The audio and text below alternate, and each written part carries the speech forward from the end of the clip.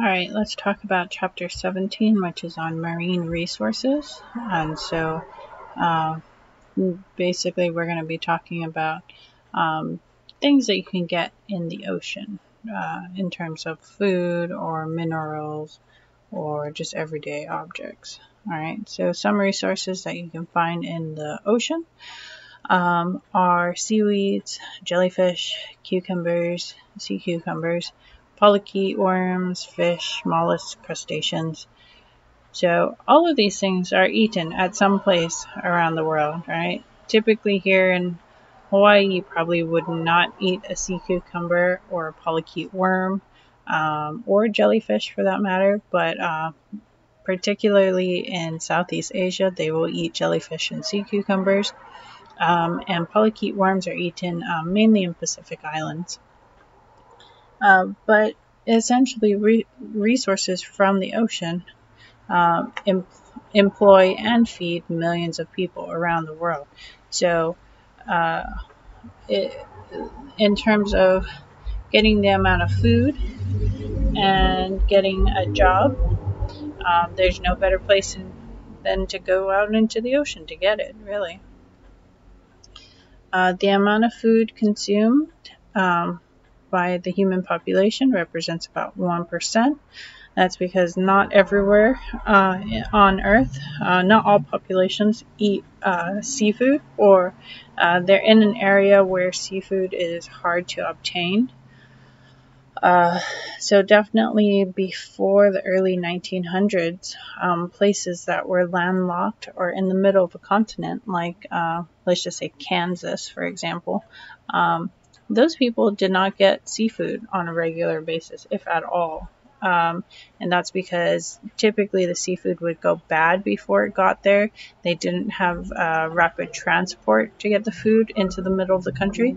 And so if they got seafood into, let's just say Kansas, it would be heavily salted and probably processed to some degree.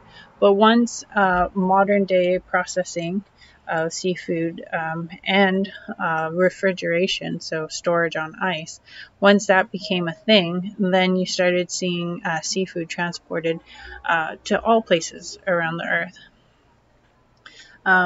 The demand for seafood is very high, and because of that, the amount of wild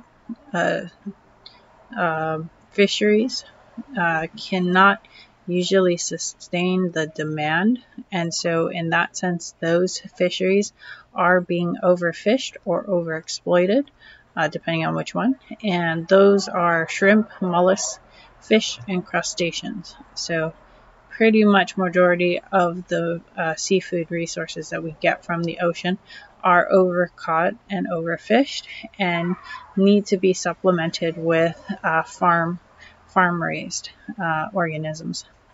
So in that sense, all of your shrimp that you guys get in the store, that's all farm-raised shrimp. You're not getting wild-caught shrimp anymore. It would be really expensive to catch wild-caught shrimp at this point.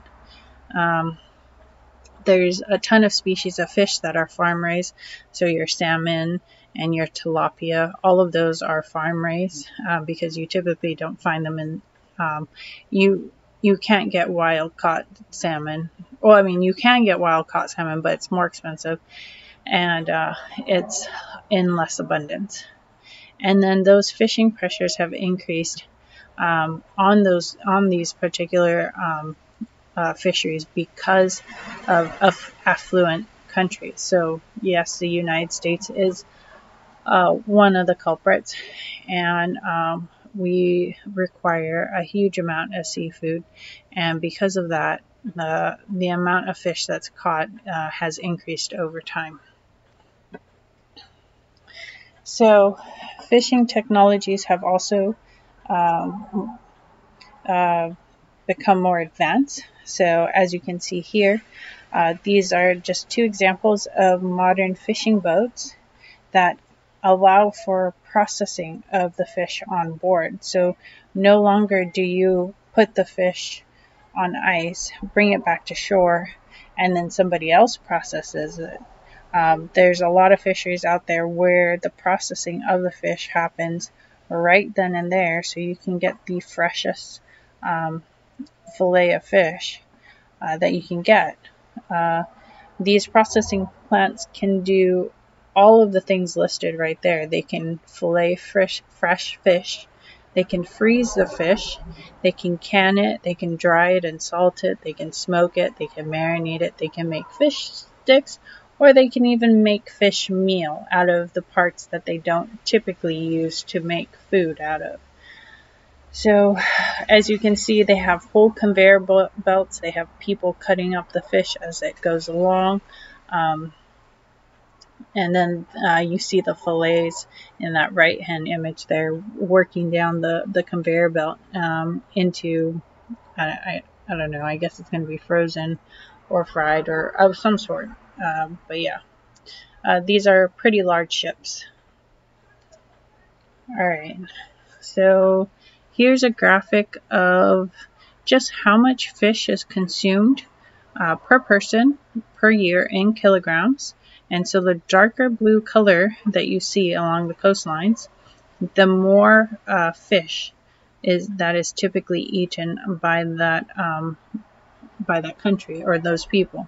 So you can see in Asia, they eat about 144 kilograms per person per year of seafood.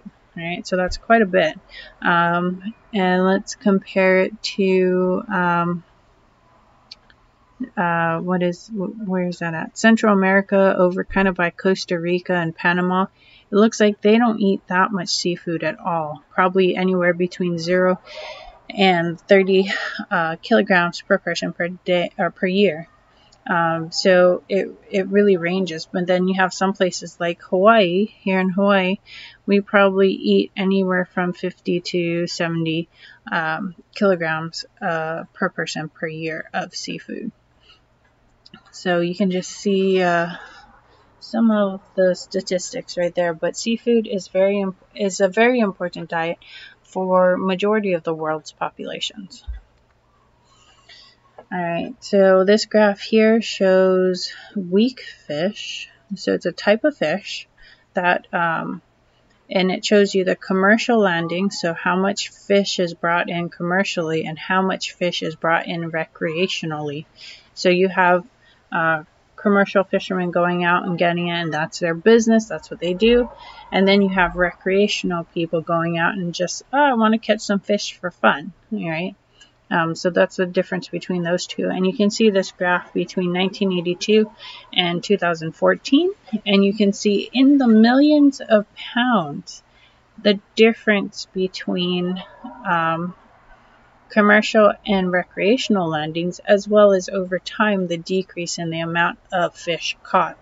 So you can see back in the 80s, there was anywhere from, let's just say 17 to 20 million pounds of this fish caught every year, right? And it would fluctuate depending on what was going on. But then you notice in the 1990s, there seemed to be a drastic drop in the amount of fish available, okay? And you can see it slowly started declining little by little until you got to the 2000s, and it finally got down to about 7 million pounds of fish caught every year, until you got to about, let's just say 2005, where it decreased below 5, and it's probably like, 3 to 4 million pounds of fish caught, till you get to 2014, where it's barely above 0, so it's probably in the thousands now, probably not millions, right? So you can just see how drastic overfishing has caused this fishery to decrease exponentially, right? So not only do you have the commercial fishing pressures, which demands quite a lot of fish, but you also have recreational people going out there and adding pressure to the fisheries. And this is an example of weak fish, but there's examples of that throughout all of the fisheries around the world. And the major fishing areas around the world occur within coastal waters. So 95% of the fisheries is within coastal waters. The other 5% are in the deep ocean. That's like your tunas and your marlins. Those typically will live out in the deep ocean, or not deep ocean, but out in the open ocean.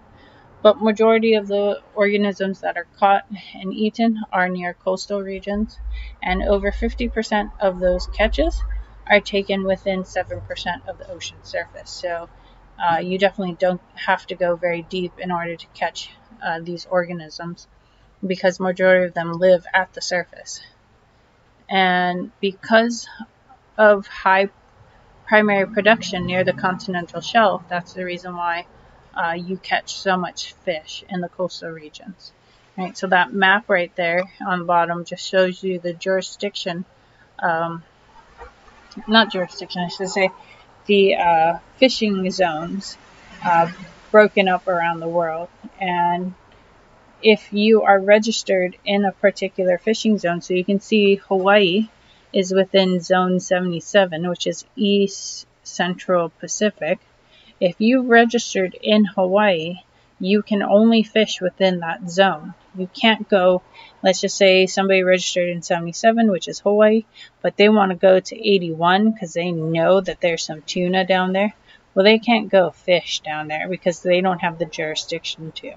Right? All right, so some major fishing techniques. The first one is what we'll call purse seines, and this technique is mainly used to catch clupioid fishes that eat plankton near the surface at upwelling areas. So clupioid fishes are typically like your sardines or your I forget what the other one is, but they're very small fishes, all right? These are primary consumers because they feed on plankton, okay? And typically this type of fish will either be fresh, so a lot of people eat sardines fresh, or they can them, or they pickle them, or make fish oil, fish flour, or fish meal. So those are the primary uses for this type of fish. And let's look at how a purse seine works, all right? Purse seine sounds just like what it sounds. It looks like a purse in the end, because what it does is it wraps around a group of fishes. And you can see in that first image on the top left-hand corner there, they're laying out the net, and they're trying not to scare the fish. And then eventually in the top right-hand corner there, they'll bring the net around and connect it to the main boat. And then they will pull that bottom line to close the gap in the bottom so the fish can't escape through the bottom. And then in the bottom left-hand image there, you can see they've closed up the hole in the bottom. So now it's just a floating net that looks like a giant purse, right? And so now they will pull in that top line, and they will start to cause the fish to come closer and closer to the boat and aggregate closer, so that once you get to the image on the bottom right-hand corner there, the fish are aggregated, they're close to the boat, and all you have to do is lift the net into the boat, and you've got a bunch of fish. So that is a purse seine. Okay, this typically only works for schooling fishes that tend to group together. If you were to try to do this with tuna, they would just escape. Alright, next you have trawls. So in this particular method, they typically will use this to catch cod, pollock, haddock, hake, and whiting. These types of fish tend to school, but they tend to be in a little bit deeper water, so they're not usually at the surface. Pollock is probably the largest fishery in the U.S. It's also probably the reason why Steller sea lion populations have declined, is because pollock was their main food source. And the U.S. Pretty much uses pollock for just about everything. So if you guys have ever gone to McDonald's and eaten a fillet of fish burger from there, you are eating pollock, right? Pretty much any processed white meat fish. So when you go to the store and you get those fish sticks, right, or the breaded fish, Typically those will be pollock as well too. But this fishery is overfished in most of the fisheries, except for pollock, I believe. I think pollock is the only one that is sustainable at the moment. But as you can see here, trawls, you just have these giant nets that are attached to the boat on either side. It's either dragged behind the boat or it's attached on the side. And as the boat is moving along, it scoops up whatever fish it can catch. So it gets to a point where the fish get trapped in the net, and they get trapped in the back of the net so that they can't swim out of it, and then are collected once the nets are pulled on board. All right, so here's an image of what a trawl looks like. So you can see there's these otter boards. Those otter boards are meant to stabilize the net so it doesn't spin around and tie itself in a knot. You have warp wires, and those are ones that are meant to be attached to the boat and pull the net. You've got weights that will weigh down the net so it doesn't float up to the surface. And then you have what's known as the cod end, and that's where the fish are collected at. Okay, so now you can have, this is a midwater trawl. You can have surface trawls, midwater trawls, and bottom trawls. Bottom trawls are, I believe, illegal because they do a lot of damage to the ocean floor. So you can imagine a lot of coral and a lot of marine organisms get caught up in bottom trawls. Third, you have long lines, and these are typically what's used to catch your migratory fish species like your tunas, your marlins, and your swordfish, and your mahi-mahis and whatnot. These are typically put out in the open ocean, and this long line basically is what it suggests. It's a really long line with a bunch of hooks, and on each hook there's a bait. All right, and then every so often you have a float, and these long lines are put just below the surface, and it's usually attached to some sort of radio beacon or buoy of some sort, so that the boat who put it out there can go back and find it, right, and reel in all the fish that it caught. And then lastly, you have gill nets. I believe gill nets are illegal as well too. Because of just how devastating they are. Gill nets are essentially just nets that are left out and floated at the surface, but they're not like the purse seine. They don't enclose their fish. They just kind of act as a horizontal barrier, right? And what happens is the fish will get hit the net. It will start to wiggle, as you can see in the image here, and eventually, because it's trying to wiggle itself forward, its gills will get caught in the net, and it cannot reverse itself back out because the net is now entangled in its gills, and it will eventually die. This is a highly regulated fishery, and I think in most places it is banned just because of how seems like it's pretty cruel. And this particular type of fishing method is non-selective, which means it will catch just anything. It'll catch a turtle, it'll catch a dolphin. This is primarily what ghost fishing is from, but we'll talk about ghost fishing in a little bit. All right, so what's the difference between optimal yield, or what is optimal yield, I should say? It's the difference between renewable and non-renewable sources. Okay, so when I say that a fishery is sustainable, that means it's renewable because it can reproduce and replenish its stocks, whereas a non-renewable resource is much like oil. All right, if you want to think about it, oil is not renewable because there isn't a continuing supply of oil. There's just a finite amount, and once we go through all of that supply, that's it. There's no more, right? And so there are a lot of fisheries that are like that. For instance, there's a fish called orange roughy, and we don't have that here in Hawaii. But I know in the Atlantic, this is a highly prized fish, and it is said to be very good, but it is overfished, right? And so it's gotten to the point where orange roughy species cannot reproduce fast enough to replenish their stocks in order to meet with the fishing demand. Okay, so this usually happens when fishing exceeds reproductive abilities of a fish species, and then fish overfishing will occur. So let's look at this graph here. This is a graph of sustainable catch on the y-axis and fishing effort on the x-axis. And so anything in that blue area, which is underutilized, that means that you leave just enough fish in the wild to be able to reproduce to keep the stock plentiful. So you don't take as much as you need. You take less than what you need is what's happening in that situation. And there are a few fisheries that are in this category right here, but not too many of them.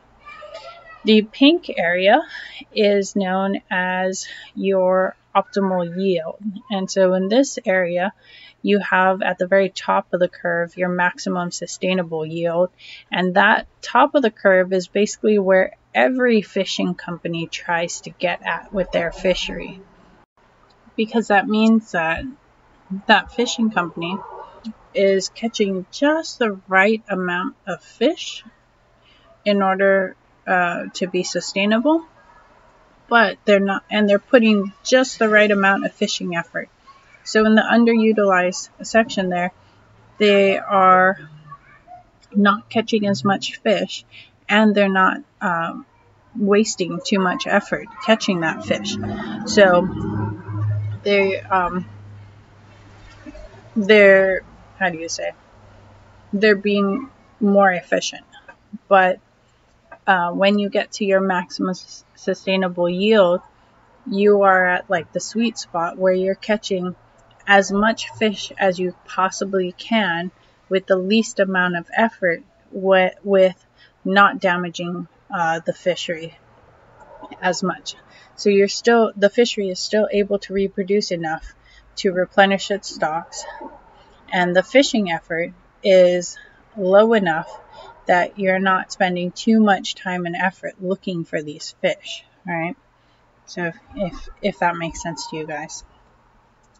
And then overfishing is when you get to a point where you're spending too much time looking for the fish and trying to fish out as much fish as you can, but you don't get a lot of fish because there's really nothing there. You are basically catching almost everything that you can possibly catch, which means you're not leaving any fish behind to replenish the stocks. So in this case, you are taking more than you should. Okay. All right. So 52% of the fisheries around the world is fully exploited, which means they are to the point where they are almost overfished, but are pretty heavily fished. 17% of them are overexploited, so that means they are being overfished and the population cannot sustain itself anymore. 7% of them are depleted. So those examples right there: cod, herring, halibut, salmon, Alaskan king crab, to name a few. Those cannot reproduce enough to replenish the stocks. They are to the point where if you fish them anymore, they will probably disappear at some point in time. And then only 3% of the fisheries are underexploited. So typically those are like your krill and your jellyfish and your sea cucumbers. Those ones, not the good tasting ones, are underexploited. Okay, so what are the environmental impacts of overfishing? And as you can see in the uh, cartoon that I have here, the fish are talking to each other and they're saying, at least we don't have to worry about old age.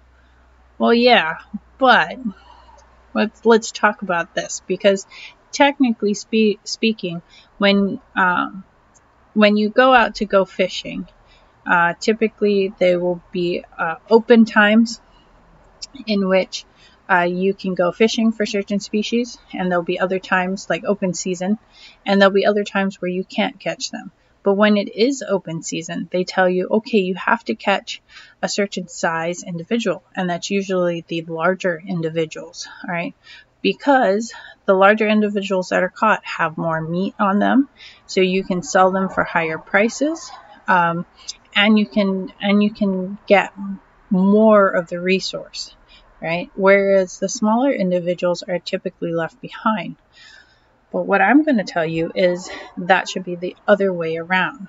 We should actually be catching more of the smaller individuals and leaving behind more of the larger individuals, because the smaller females do not produce as many eggs or offspring, viable offspring, as the larger counterparts do.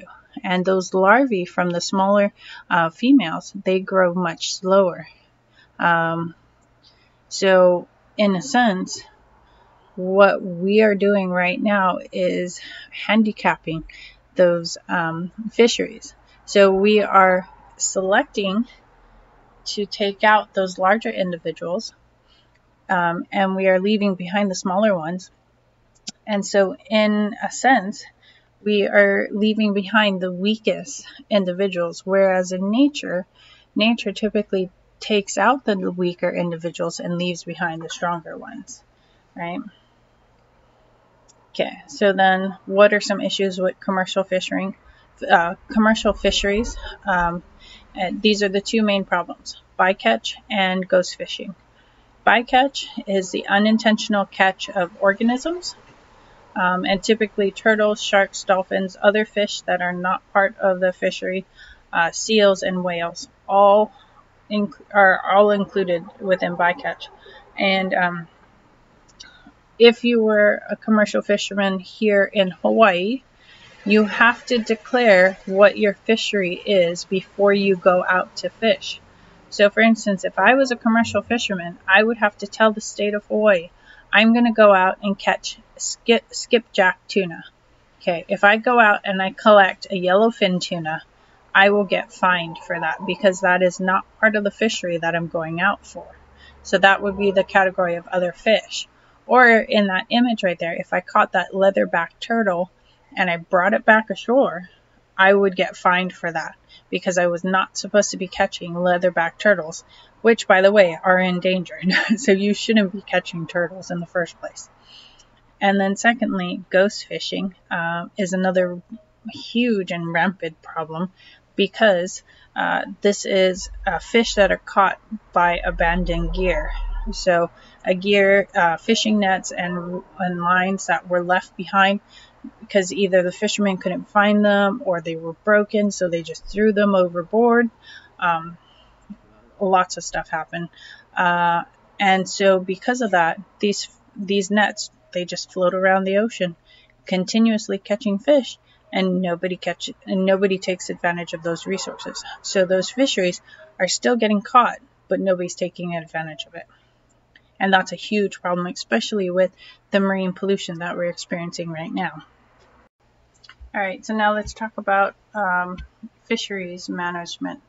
Okay, and this is, you need to be able to calculate your maximum sustainable yield in a fishery in order to consider whether you are managing your fishery or not. And in order to calculate maximum sustainable yield, you need to know the following information. You need to know the stock, the number of individuals within this fishery, and you need to know how quickly these organisms grow and how quickly they reproduce. You need to know how long they live for, and you need to know what they eat. Okay, out of all four of those, I think the hardest one to figure out is how many individuals are in that population. Because if this species is migratory, like your tuna, how do you keep track of all of them that are swimming around, right? And then also, too, how do you keep track of a school of anchovies, right? Even though they do group together, and it could be easy to calculate all of them, how would you do that? I mean, there's probably thousands of them, right?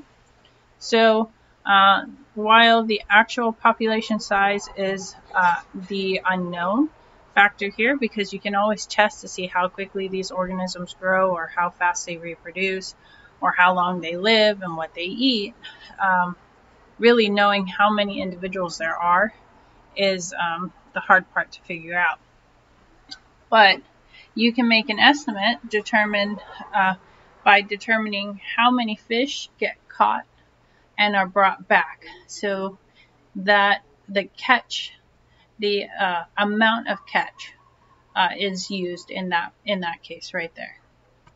Okay, so when we look at marine protected areas, these are areas that fishing is banned and is strictly managed.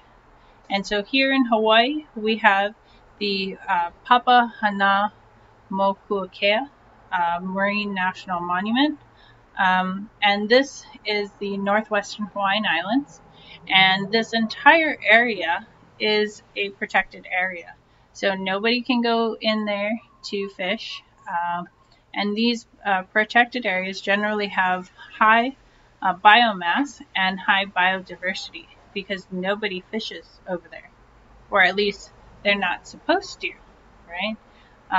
But we'll talk about why that is, because so this is the northwestern Hawaiian Islands. They span, let's see, 4 degrees of latitude.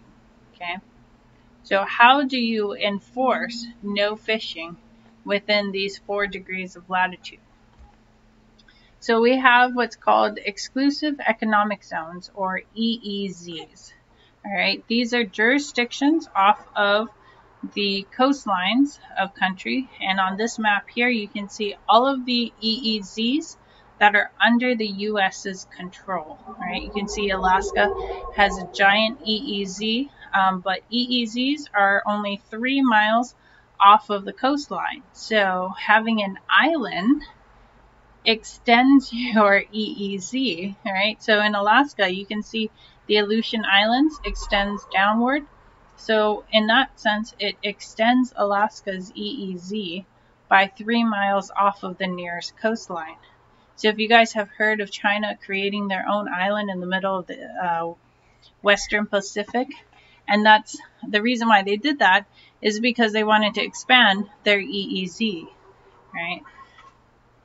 Can't say I would recommend that, but they tried. I'm not quite sure if it's legal, but again, they tried. And so you can see all the purple regions. That's where Hawaii is in a purple region. So that's our 3-mile economic zone. You can see the northwestern Hawaiian Islands are included in our economic zone because it is part of the national monument.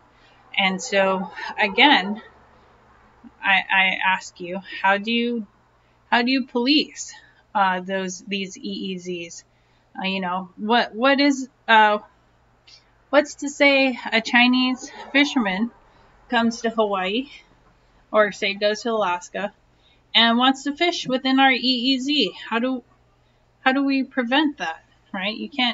We can't have a police boat running around the northwestern Hawaiian Islands all the time. That would be really costly, right? And then also look at all of the light blue area that's outside of the US's EEZ zone, right?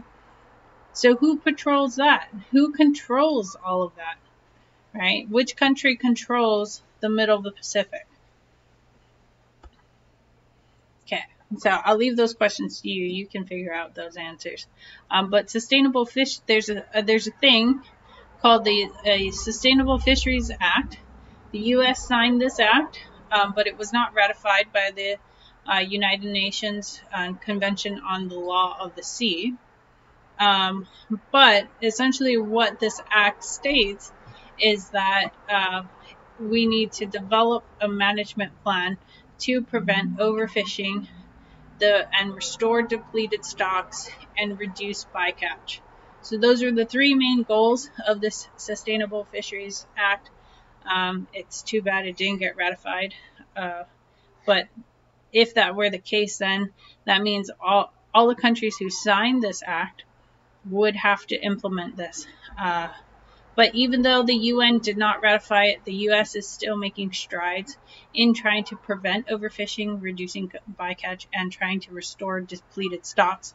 So, for instance, Hawaii is trying to replenish depleted stocks by creating aquaculture facilities. And so, off of the coast of the Big Island, there's a huge effort to try to replenish moi.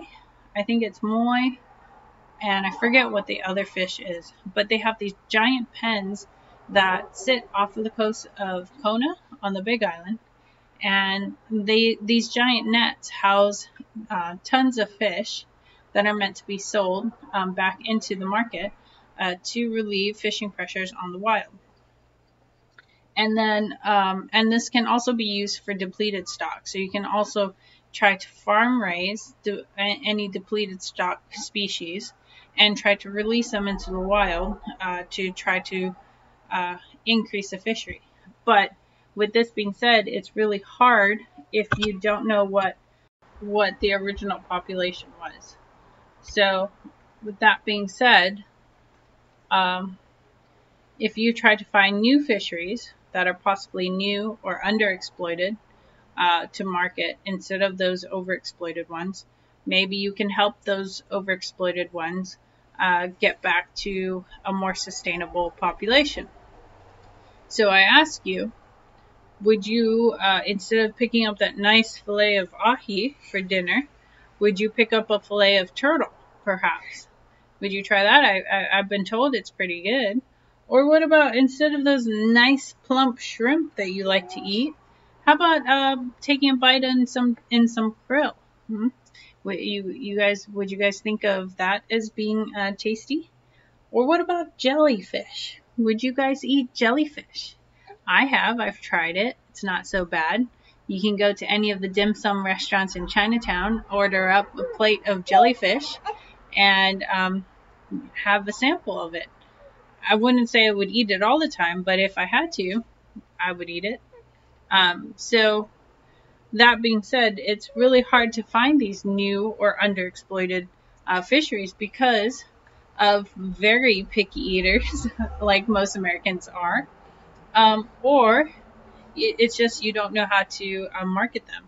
Because really, look at that fish on the top right-hand corner there. Would you eat that fish? Isn't that the most appetizing fish you could think of? I believe that's the fish that they use.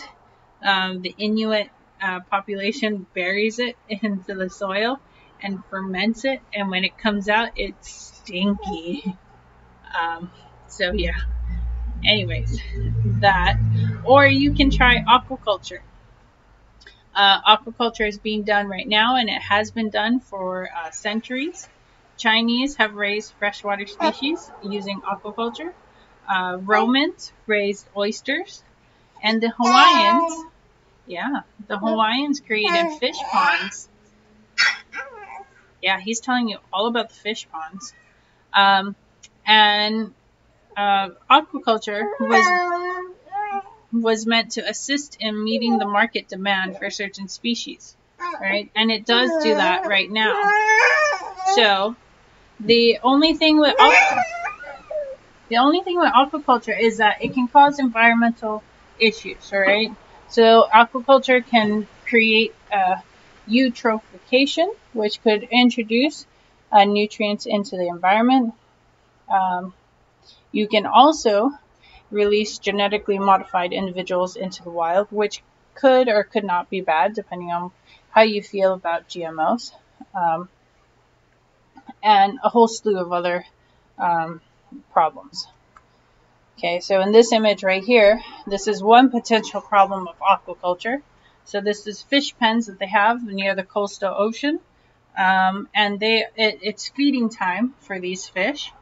But as you can see, you see the guy in yellow throwing fish into the fish pond, but then you see the guy in gray with the red hat, and he's holding a hose. Why do you think he's holding a hose for? Why? I mean, he's in the ocean. Why would he need water for? Right? But he's hosing all of those birds, trying to prevent them from catching the fish that's supposed to go and be the meal for their fish. Okay, so this is a potential problem because now you're changing the wild habitat of those birds. So you're changing their behavior. So instead of them going out and catching their own food, they are relying on this fishery to feed them. So this fishery, like clockwork, will come out at the same time every day to feed their fish. So if you knew that there was a stable food source that came out on a regular basis at the same time every day, wouldn't you use that food source instead of going out and spending the time to hunt for yourself? Well, don't blame the birds then, because we're just making it easier for them. So that's a potential problem, as well as this image right here. This image, you can see all of the fish pens are close together. And what do you think is the problem in this image right here? Is there a problem with the fish pens right here? You don't see any massive swarmings of birds in this image. But what you don't see in this image is the amount of fish poop that is being generated by all of the fish that live within these fish pens. And because they are so close together, they are concentrating their fish poop right below the pens. So, because you're concentrating all of those nutrients in one area, you're eventually going to cause an overgrowth of algae within this area. Okay? Especially if that's near a coastal region. So here in this graphic right here, you can see the potential drawbacks to open water aquaculture. Okay, you can see invasive species can get into the nets and take over. You can see, how do you say, not drugs, antibiotics that they use in the feed can actually get into the ocean and get into the water environment and actually create an imbalance in the bacteria that you find there. Nets can get damaged, so individuals can escape and mix with the wild population. You can also have new diseases and parasites forming because you have individuals living so close to each other that maybe their habitat isn't clean enough because they're pooping a lot, right? And that will cause new diseases to pop up that can affect all the individuals within the net. And then here, this is an image of a more sustainable aquaculture setup, right? So you have your fish pen, you have your nets with your fish in them, right?